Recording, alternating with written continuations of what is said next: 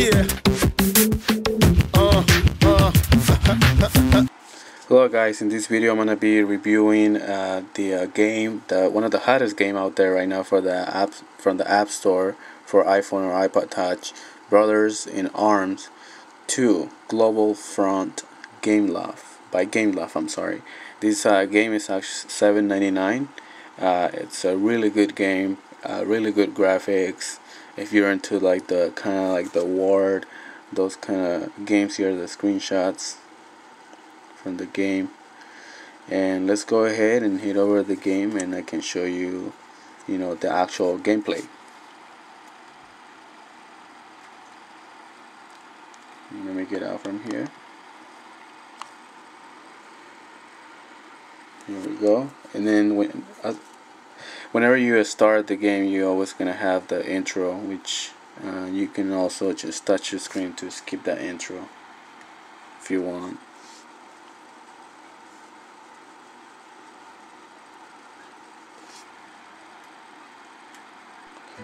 And there's the intro. Like I said, you can just touch the screen and then hit skip. There we go. It has really good sound for being such a small game here. Here we go. Touch the screen. I'm gonna hit continue. You have campaign mode, multiplayer mode through Wi-Fi connection. You got your options here. Reset progress, sound control, game settings, visual, all that good stuff. So we're gonna go ahead and get over to the game. There we go, it's loading right now. I'm just gonna show you the basic, buttons here that you need to know in order to get through the game.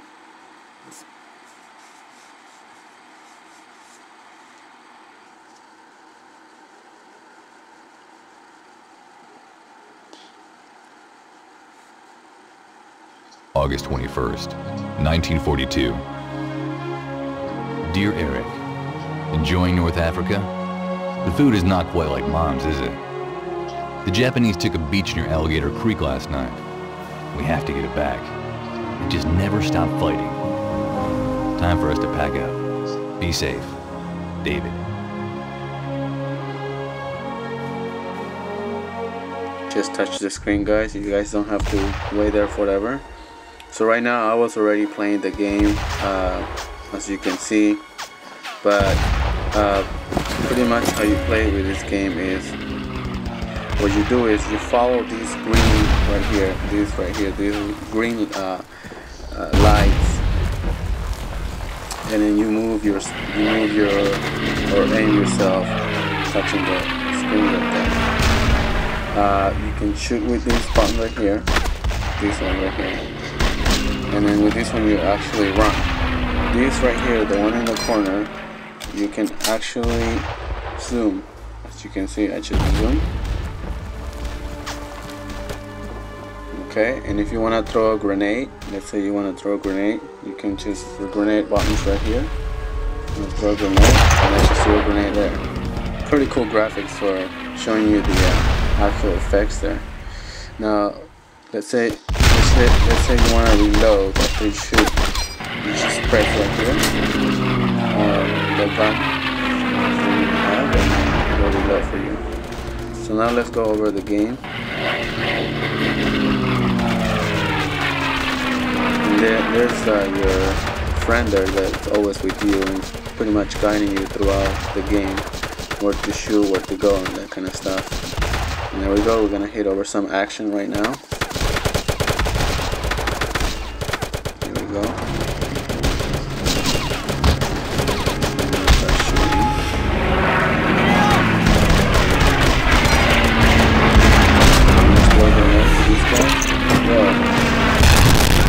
we're supposed to shoot their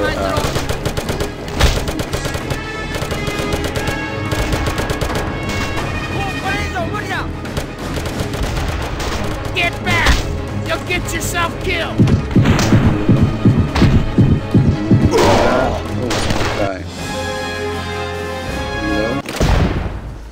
So yeah, that's pretty much it, guys. Just wanted to show you, you know, just pretty much the buttons here that you like to get around the game. And yeah, that's pretty much the basic that you need to know to start playing. This game compared to the Nazi zombies from Call of Duty, it's a little bit slower. Like it runs a little bit slower. I guess because of the graphics, I don't know. But overall, the game has, you know, a really good function here, a really good graphics and sound. I'm gonna throw a grenade to these guys. No grenade. And let's start shooting. You'll get yourself killed. Start doing that.